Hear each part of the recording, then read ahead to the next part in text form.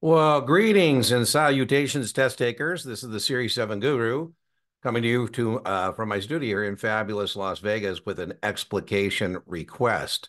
I will be putting this in the SIE playlist, the 6 playlist, the 7 playlist, because this is testable on all those exams. Best free supplement to your paid study materials is my YouTube channel. But if you don't have a Kaplan Q Bank, I highly recommend it as a paid supplement with my Guru 15 discount code at checkout. Yeah, depending on your exam, can be anywhere from $40 to $60 for that paid supplement. For that commercial, Kaplan allows me to give you a free look on Kaplan content like this. All right, let's look at this request here from a test taker. Your customer wishes to purchase 500 shares of the Class A shares. So, by way of reminder, Class A shares are for somebody who has a long time horizon and is understands that front end load. Anyways, a Capco Balance Fund. This morning's quote shows the shares at a public offering price of 10 at an NAV of 950. And so this is important, remember, because this morning's quote isn't really meaningful because mutual funds, very testable, are always doing business based on their next calculation of NAV. That's called forward pricing. That is very, very testable. The mutual funds are required to price at least once per business day. At noon today, the order is placed. So that's important because that means the customer is going to get the next calculation. When all the on-market indexes are up, who cares? If the market remains up and the closing quote, now we care, shows the NAV of the fund to be up 38 cents. If the portfolio of the securities in the fund goes up, so goes the NAV. It goes up too. How much will the customer pay for the 500 shares? Now, these are formulas I highly recommend that you memorize. There are two situations on your exam. One of those scenarios is when given the NAV and the public offering price, calculate the percentage sales charge. When we do this, we better not come up with more than 8.5%. If we do, it can't be an open-end fund. You should definitely know that 8.5% is the max load. The other scenario that shows up is when given the NAV and the percentage sales charge, calculate the public offering price. I highly recommend you memorize both these formulas. So the way we're going to calculate the sales charge is we're going to take the POP minus the NAV, divide by the POP, and that will give us the percentage sales charge. We're going to apply this here in just a moment. I recommend you memorize it. If you've been with me any length of time, I always remind you that most of the math, 98% of the math on Series 7 is division. So if you can't decide what to do, divide. If you can't decide what to divide, take the first number divided by the second number. And the other formula for the scenario that comes up is when given the NAV and the percentage sales charge, looks like I have a typo there, calculate the public offering price. The way we do that is NAV, and we divide by 100% minus the sales charge, and that gives us the public offering price. All right, so on this one, we have to give some thought to the setup. And so I think the setup we're going to need here is we're going to have to figure out what is the percentage sales charge so that we can figure out what the customer is going to pay for the 500 shares.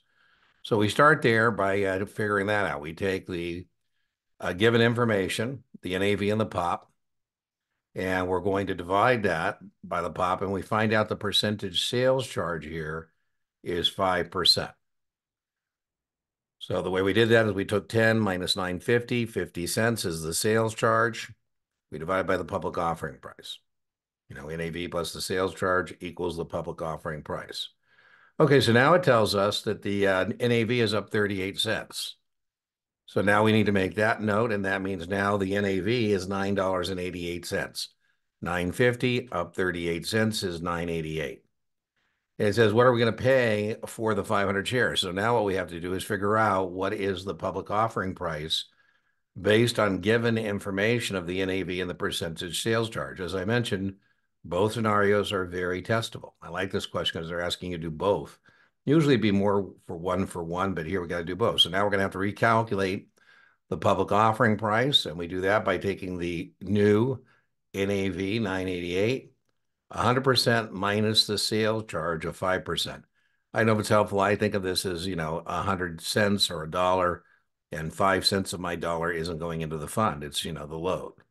So that leaves me with 95 of that actually going in there. Anyways, public offering price is 1040. So now I'm back in business. So now I take the 500 times 1040 to arrive at the answer, which in this question is 5,200.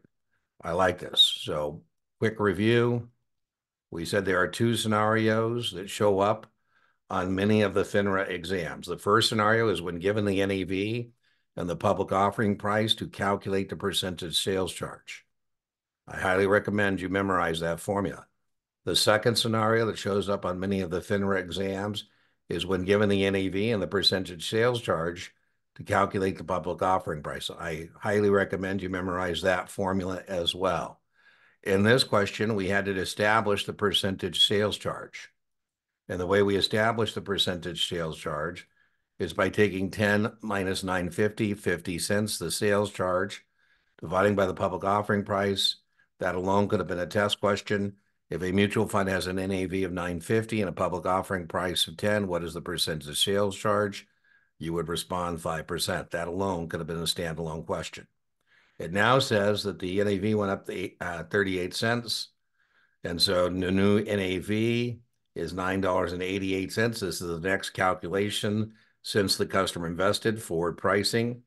So now we take the 988, we divide by 100% minus the sales charges, which in this case is 5%. Again, it doesn't matter if you use 100% or one, it's the same math.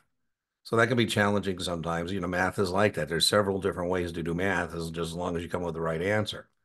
We do that, and we find out the new public offering price based on an NAV of $9.88 and a sales charge of 5% is 1040. That alone could have been a test question. They could just point blank says a mutual fund has an NAV of $9.88, has a 5% sales load. What is the public offering price? And you might have to come up with that answer. Here, the question is the customer wants 500 shares, so he pays the pop, 1040, and the answer to this question was 5,200.